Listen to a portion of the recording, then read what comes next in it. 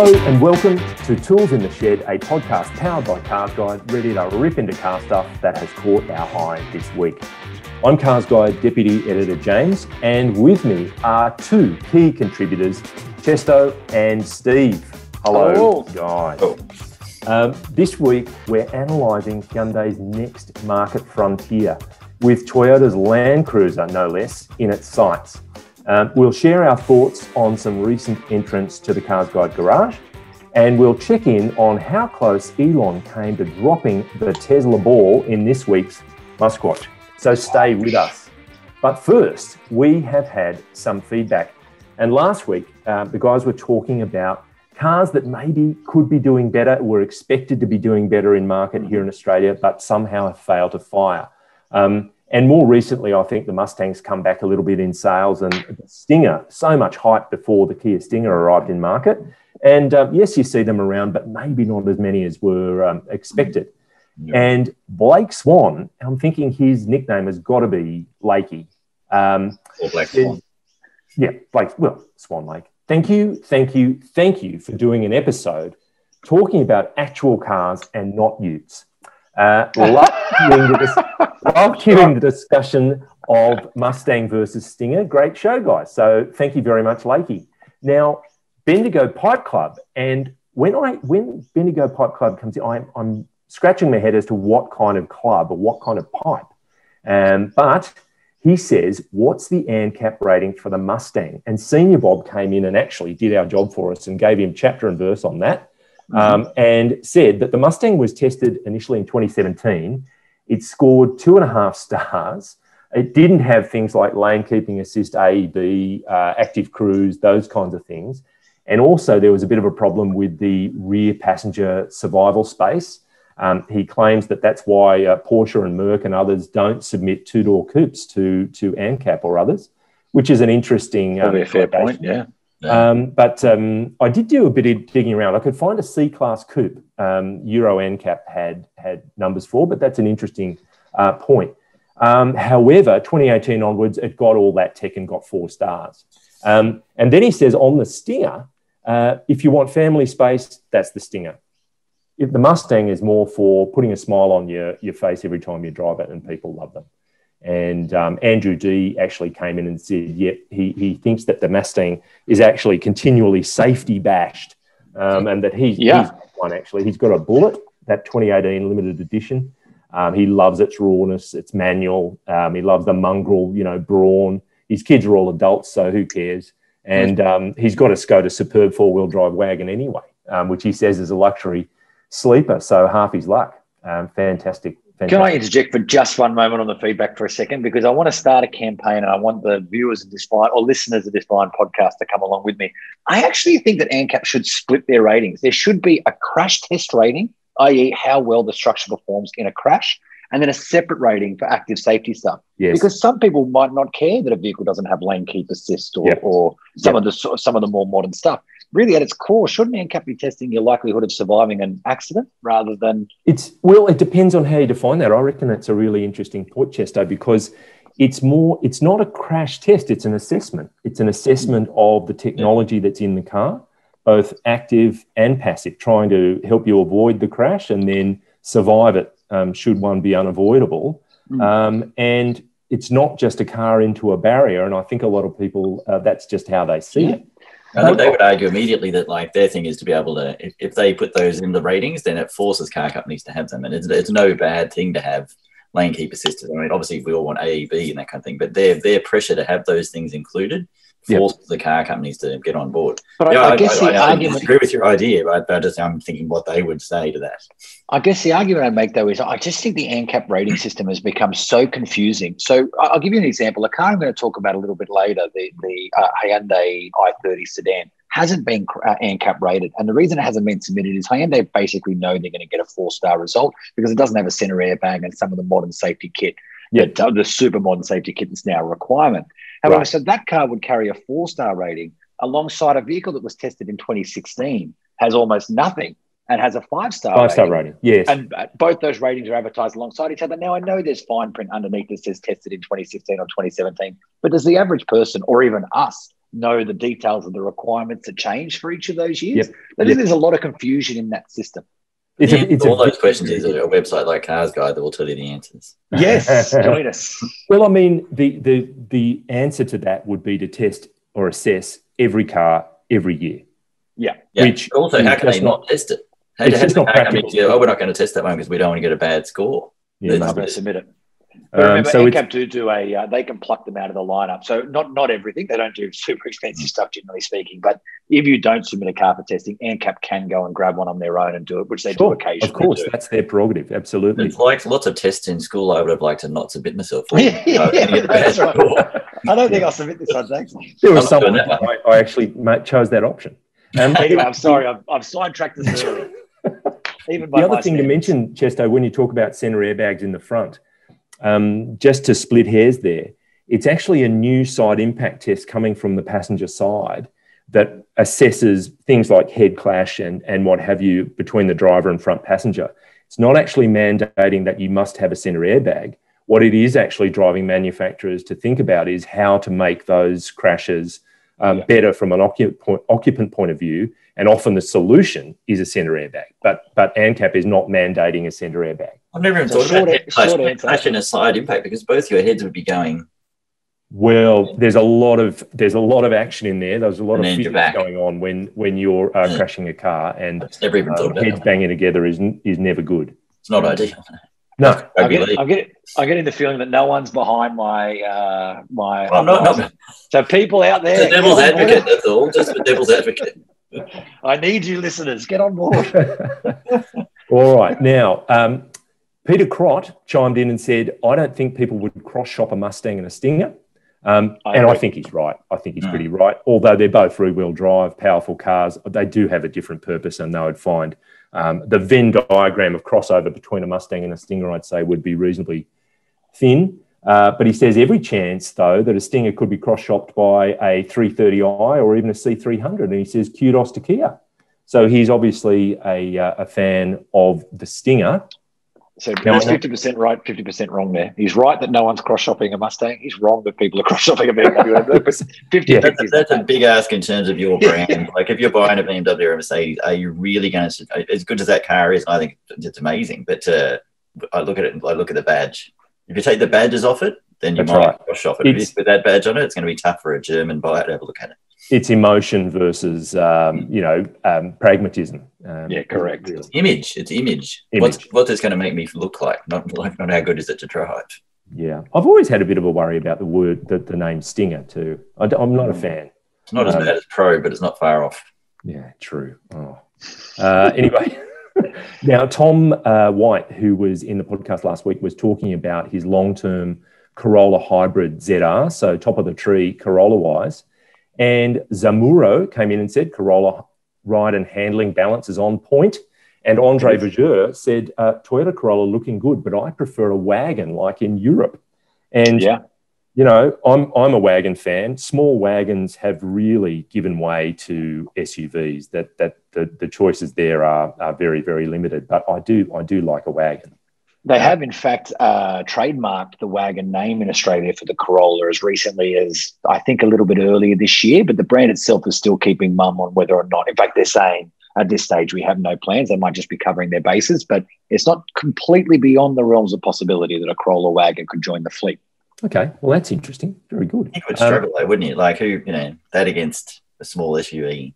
I don't know.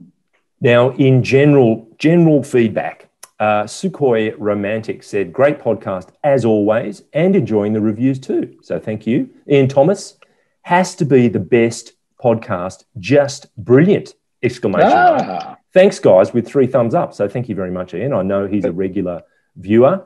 He hasn't heard this one yet. After all that, Senior Bob comes in and says, all caps, attention producer. Please, can we have graphics to name each Zoomer? Drunks can't remember who's who. It's Friday night, for God's sake. It's always Friday night somewhere. I like that. So that's a shout out to Mr. Pritchard to maybe at irregular intervals label who's who.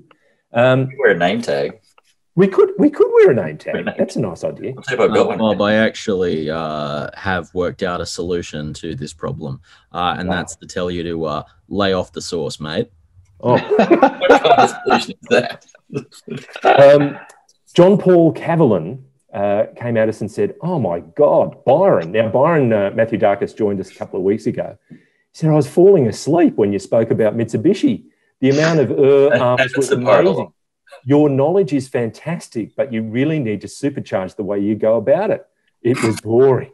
And I know that we had another comment that said, someone had thought Byron had a stroke. And when we mentioned that to Byron, he said, "I didn't realise the camera had slipped down to view my crotch." Well, I immediately thought it was that guy on the New Yorker who lost his job. That's right. So anyway, look, feedback received. Then Paulo Ramos says, "Hey, mate," hand wave, smiley face. An all-new 2021 Isuzu MUX has been released in Thailand. Please do a review of it. Thanks. We would happily. The problem is it's just in Thailand. And it has... Well, we could go to Thailand. Not sure you think. So it is in fact due in Australia late next year. And it will have all of the new D-Max engines, 4x4 or 4x2. Comfy suspension. Plenty of safety kit. That trick of swapping out coils for the rear leaves, more safety, all that. So, yeah, it's heading our way late next year. Carlo, it'll be a good thing. We'll go to town on it when it does arrive. Now, Marco Vess has put up an interesting, what he's calling a thought exercise. Mm-hmm. One last internal combustion car to keep alongside your daily driver EV. He says, should it be the MX-5? The pleasure of working an engine through the gears to high RPM, lightweight package, all of that stuff. EVs won't be able to offer that. What about a muscle car, classic V8 rumble? Or maybe, he says in keeping with last week's episode, the Mitsubishi ASX, which will remain in production forever and we won't need to worry. So that's also true. I did ask you guys to have a think about it, and I wonder where you went with your last internal combustion car to keep alongside your EV. Well, I'm going to kick this off only because I tend to agree. So whether this is a real ode to the internal combustion engine or not, it is up to you. But I am actually in a quite a long and complicated process of convincing my wife to let me buy an MX-5. They are unbelievably cheap in the latest generation. If you want to go back as far as 2015, you can get them now for under 20 grand in perfect nick, not a lot of Ks. In fact, I'm looking at one right now that's got 60,000 on the clock for 19.5 grand. Yep. The smaller engine, the 1.5. Is that a 1.5 or a 2-litre? 1.5 manual. Which is a very sweet car. The 1.5. Some would argue is the best combo. Yep. But for me, that is just a super pure fun driver's car for not a lot of money. If you're looking for a fun car that really nothing's going to go wrong with, I think you can do a lot worse than a Mazda MX-5. So, yeah, look, I agree with him. Mazda MX-5 all the way for me. Cool. Steve? Well, it's hard to go past an MX-5, but I prefer to live in dream world. I just drove a new 911 Turbo S down a runway at 300 kilometers an hour. I was quite fond of that. And I've got an Audi RS4 out the front that I would keep happily forever. But realistically, I would go for a second-hand Cayman, Porsche Cayman from back before they ruined the engine. And it has to be manual. But in the real world, I'm also buying an MX-5.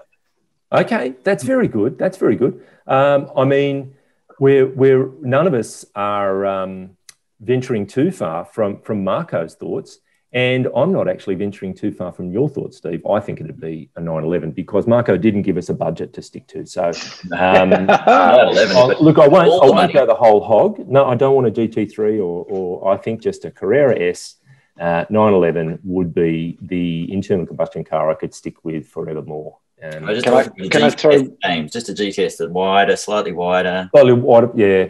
Yeah, okay, fair enough. GTS it is then. Yeah. Can I throw one more honourable mention out before we move on? That we are now about 2 weeks or at the most weeks away from the unveiling of the new Subaru BRZ. I think that's going to be pretty cool too. Okay, good call. Yep. That might be a fun farewell. If I didn't have to look at it, I'd have the Toyota Supra. Yeah, Supra's great. Fair call. All right, now we will move on.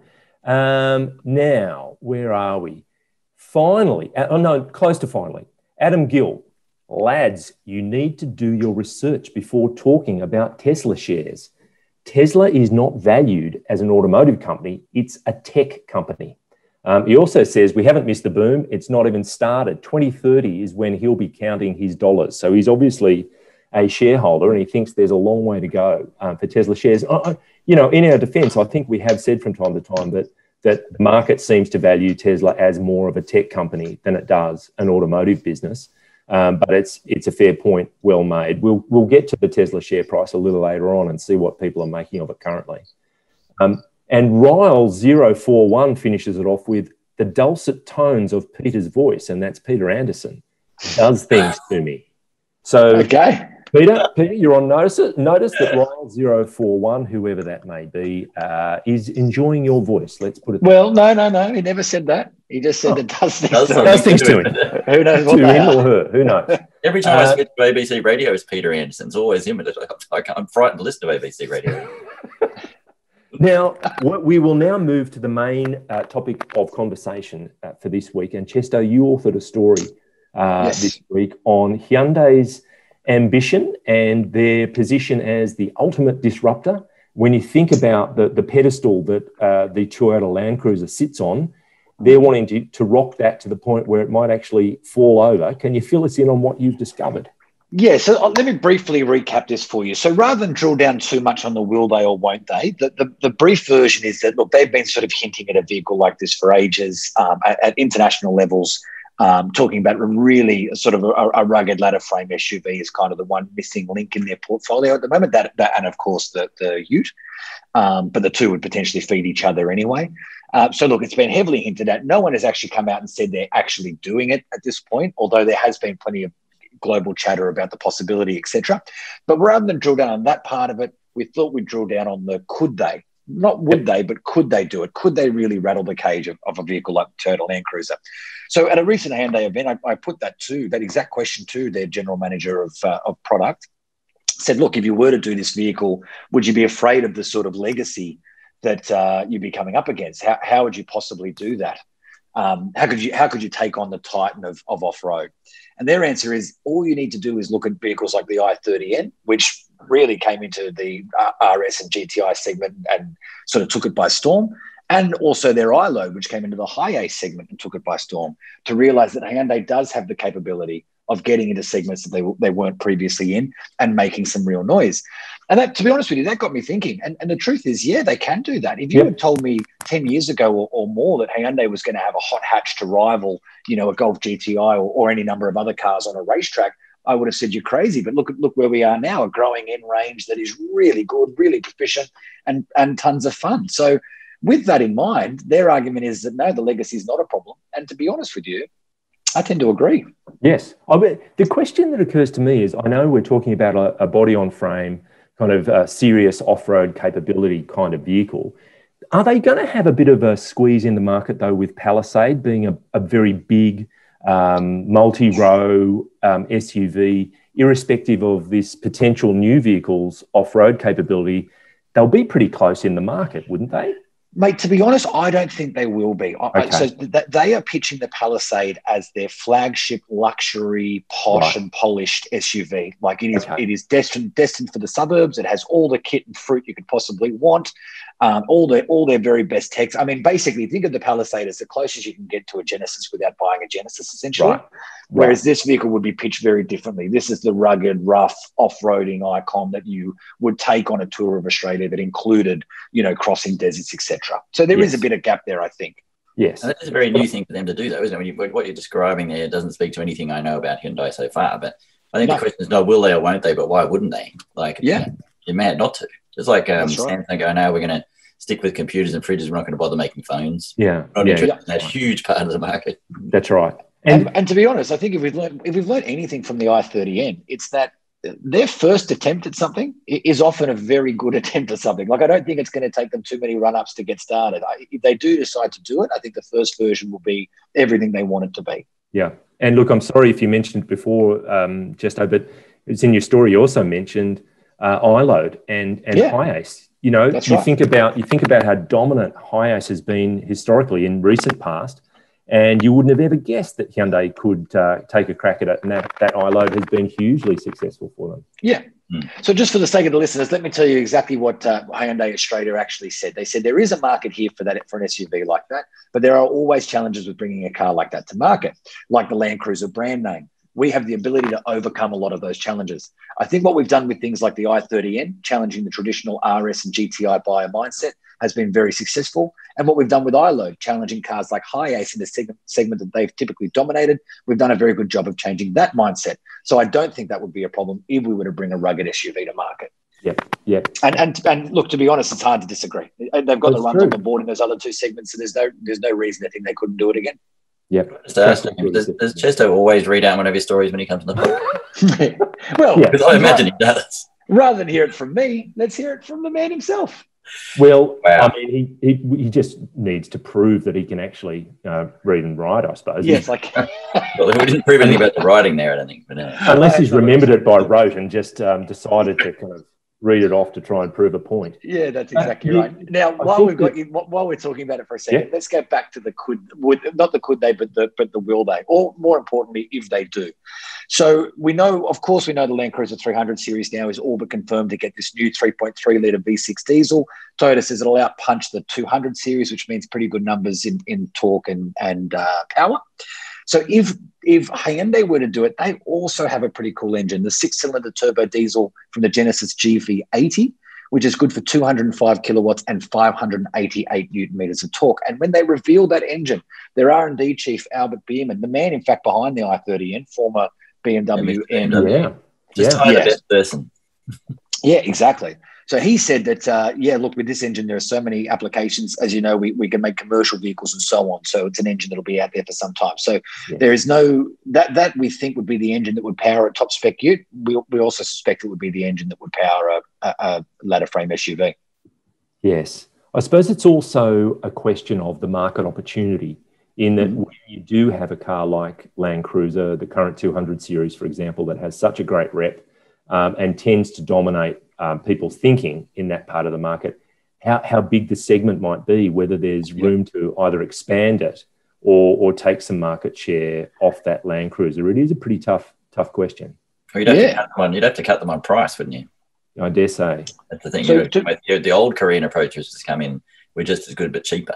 Whereas now they just tend to match, we're just as good and we'll be the same price, choose us because we're great. Yes. So to put that into perspective, JC, that when we wrote that story, of course, we put it out on the CarsGuide social media channels, Facebook and the like, and there was a lot of feedback. And if I'm honest with you, about 80% of it was people saying, no chance, I'd never get out of a cruiser. Plenty of people said they would. The only grain of salt I would apply to all that feedback is that in my experience, much of it is from people who've never owned or will never own a LandCruiser. Yeah. But still, it's out there.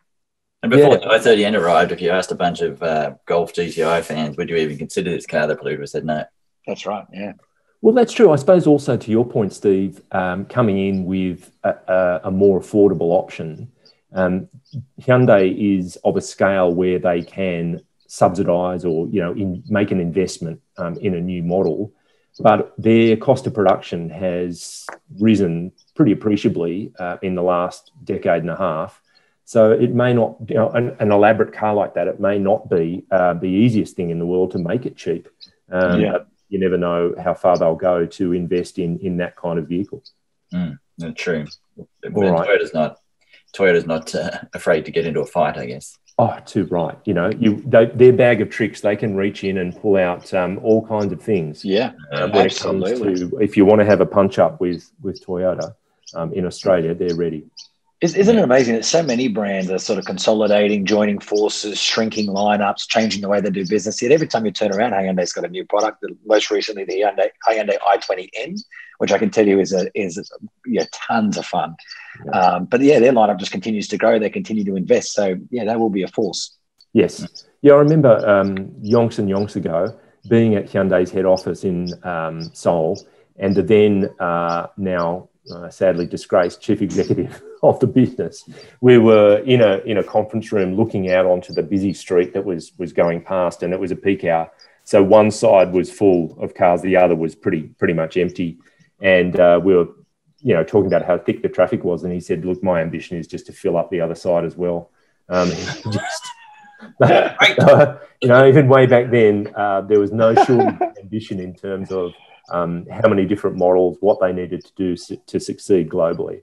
So that cultural thing has been maintained quite obviously. Yeah, absolutely. But I guess the big question is over to the listeners. I mean, send us some feedback. What would you take if Hyundai had a really credible Land Cruiser rival in the market? Yeah. Would you be interested? Could it tempt you out? Yeah. Well, it'd be great if we could hear from a current Land Cruiser owner or devotee. What would it take to prize you out of your Land Cruiser and into a roughly equivalent Hyundai? Yeah. The thing I'm hearing more and more of these days, JC, especially in our comment sections, is something called the Toyota tax, which people are apparently getting frustrated with paying. And I think the 300 is going to increase in price. Obviously, new technology, new engines, you need to pay for that kind of stuff. So back to your point, Steve, if Hyundai were to sharpen the pencil on it, it might be plenty tempting. Yeah, it's a good idea. All right, people are going to cross shop it. People look at it. It's not like Mercedes launching a Ute or something stupid like that. Well, that's true too. Now we're gonna now move to our own CarsGuide garage and vehicles that we've been driving recently. Steve, I'd love to kick it off with you, please. And it's a vehicle of a certain scale with certain capabilities. Can you please give us the lowdown? I am occasionally driving a Ram Warlock, which I may have booked because I like the name so much. When they said it was called a Warlock, I thought they were joking, and now I've got it, and I'm driving it when I feel brave enough. I live in an inner city suburb where it's people look at me with fear when I approach them. People scatter off the street. Yes, but that's not just in the Warlock. That's not just in the Warlock. My daughter was in the back there, then she got scared because she was so far away from me. She thought I'd left. It's been an experience, yes, and I really chose this car the wrong week when all I'm trying to do is not think about America, and every time I get in it brings me back. But yes, it is so large. I don't think I've ever driven anything as big as this, and it is a challenge in many ways. The park brake you have to put on by raising your knee up to your nose and then poking with your toes, and then to get it off, you don't push it down. You have to find this flap somewhere that feels about as permanent as something like a milk bottle lid. Yes. All these things are a challenge, but it does give you a certain. I think there is more hair on my chest, and my chest may even be larger this week. Not breast, chest. Nice. Well, the thing that surprises me, not that I've been in the Ram 1500 for a while, I know, Chester, you have been relatively recently as well, is despite its overall size, the actual load space in the vehicle is, it's good, but it's not particularly expansive. I agree. It's all cabin space. The passenger cabin's so big. The passenger cabin is enormous. Yeah, but my kids were playing tennis in it the other day. Huh? My kids played tennis in it the other day, standing up tennis across the back seats. But then that compromises the load space. The load space, yeah. It does. Yeah. Plus, you have to be 8 foot tall to put anything in it. And they do a great job of making them relatively car-like, though. I spent some time in the new one that'll be in Australia shortly, in the States recently, and I was amazed at how easy it was to drive over there. But the reality is the parking spaces are 5 times bigger than ours, and the roads are 5 times wider. But even just like space aside, it was super car-like in the way it went around its business. It was good. I'm sure it works in the States, yes. Yeah, and it's a V8 petrol. Is that right, Steve? Yeah.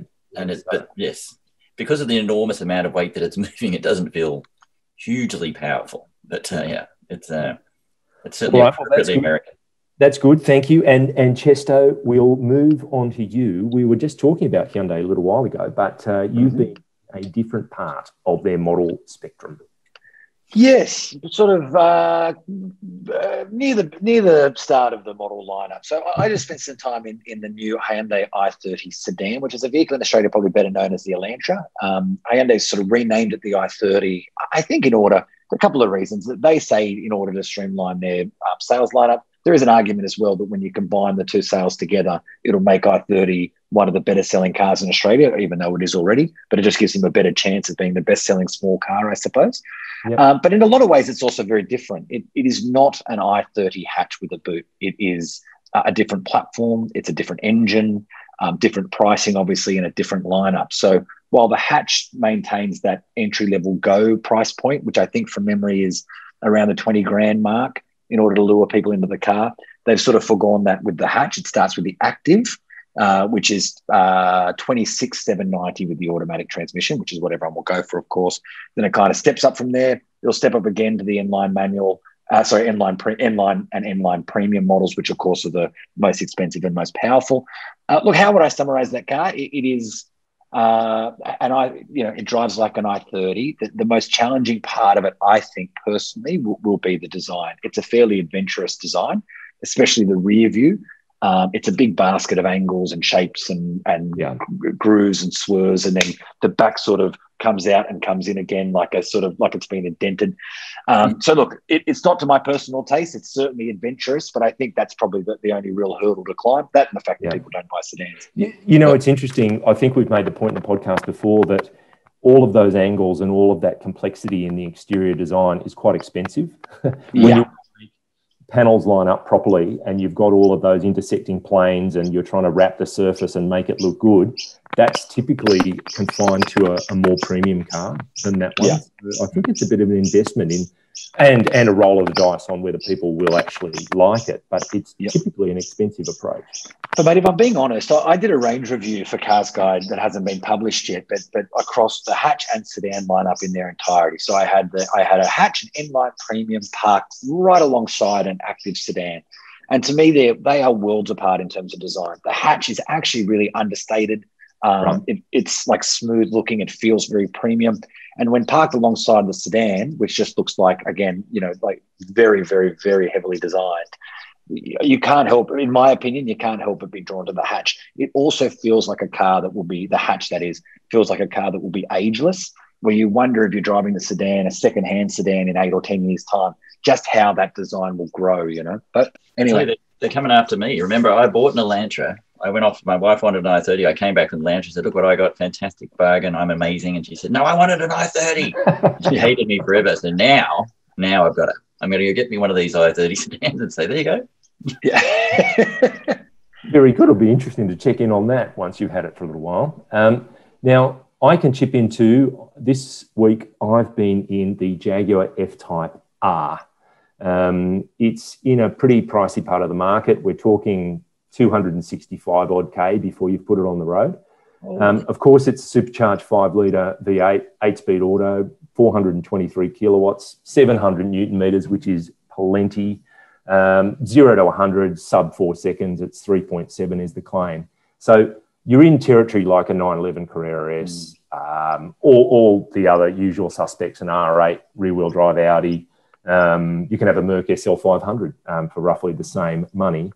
Thing is, this car's been updated. The F-Type has been updated in terms of its exterior design, and it looks even more beautiful, in my humble opinion. Always a subjective thing, but I just think it looks amazing. This one was in black. It's kind of a farewell love letter to the F-Type from Ian Callum, really, who's left the company as head of design, but this would have been under his watch.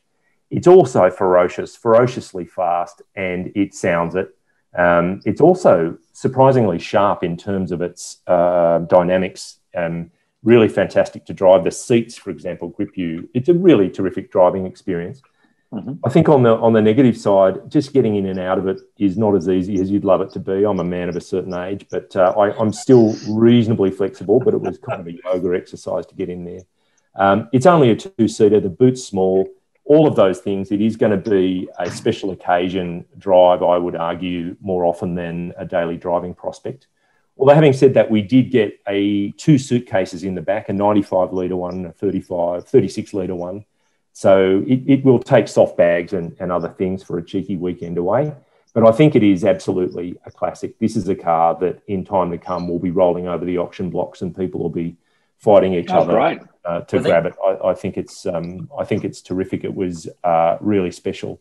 I have to agree that it is that has the best rear end of anything I've ever seen. It's just beautiful. It's a masterclass. But I have to ask you, did it feel heavy? I always find that it's got lots of power and whatever, but it just feels heavy. No.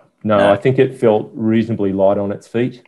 Okay. Didn't feel heavy. That's not something I walked away from it thinking. Well, I must get you one of those. But I like, you think about the SVR version, which has that big spoiler sitting up above the tail, and it's overwrought. This one is beautifully subtle, and the design is able to express itself without any kind of extraneous embellishment at all. It's just lovely. This one was black, had a very nice, rich, what's the color? Kind of a terracotta, maybe a bit lighter than that interior, and it just looks striking. Enjoyed it thoroughly. Yeah, Callum. He's a good man, Callum. He is. Would you take it over the equivalent Porsche, JC?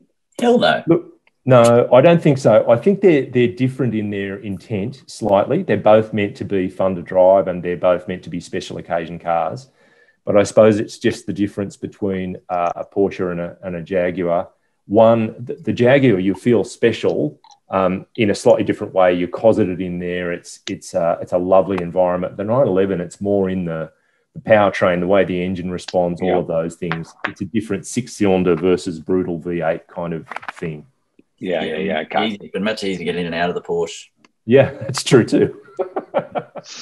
Now, we shall move on to most people's favourite segment, which is MuskWatch.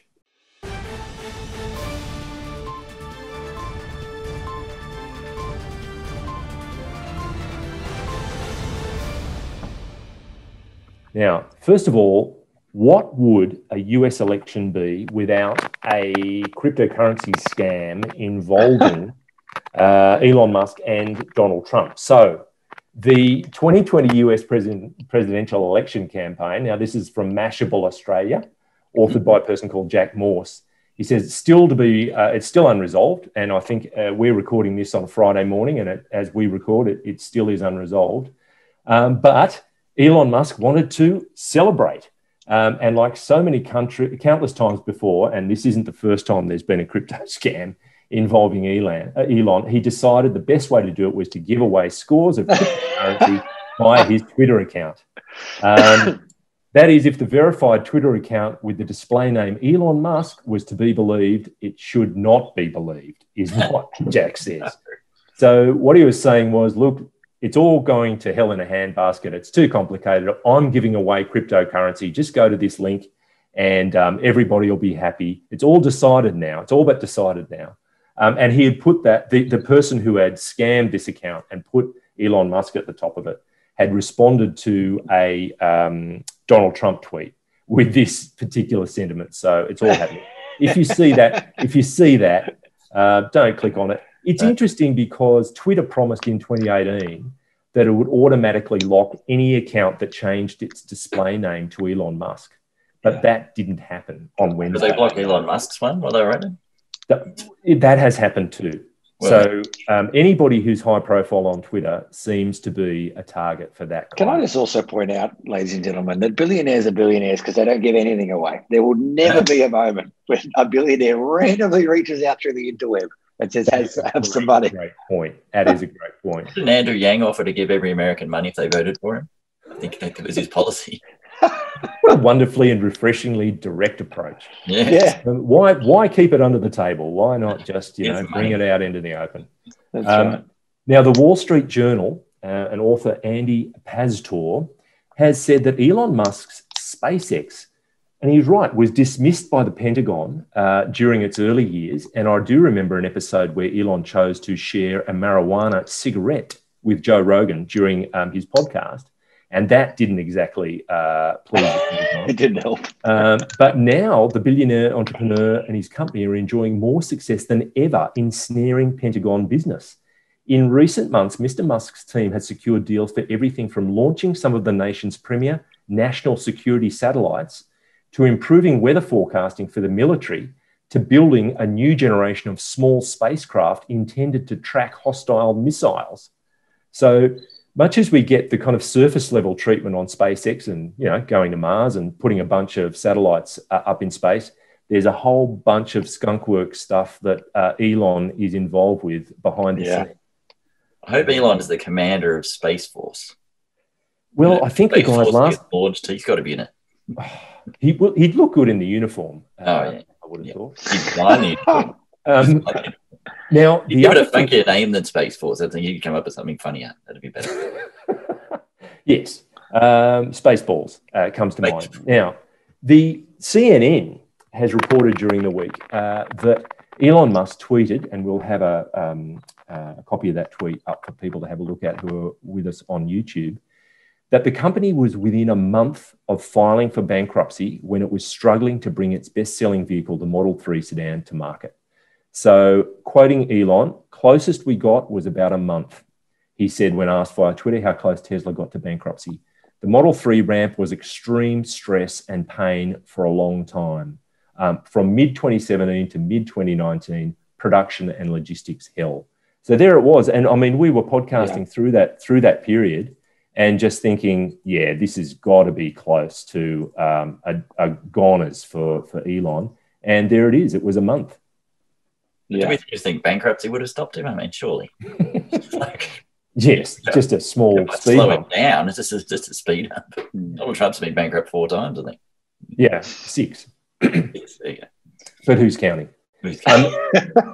And in terms of the share price for Tesla, it's currently $420, a bit above it, and it was $410 last week. So they're not massive swings. It's still moving between this roughly $415 to $450 a share.